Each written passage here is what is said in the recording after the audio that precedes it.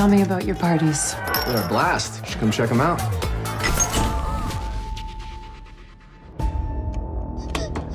Girl claims she was raped, says she walked here from the train station. No. And hands off of me. I'm taking this one. Okay then, Alicia Powers claims she was raped by multiple men at a New Year's Eve party. Looks like the evidence isn't there. Okay then. I'd like to talk to her. Can I look into this? I need to make a phone call. No. Why are we looking at a picture of her? That's the chick Chris brought to the party. She said you sexually assaulted her.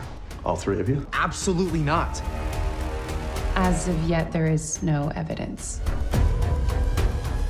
We provided tons of paperwork and pictures to corroborate that.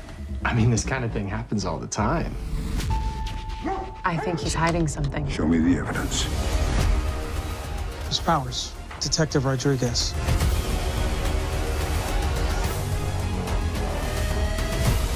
Once she makes a decision, she's unstoppable. Did you think about what I said? Will they be able to trace it back to me? No. We think you might know something. You left her at the party, didn't you? I didn't think you'd take it this far. Guys who assaulted you are the same ones who attacked Alicia. Yeah.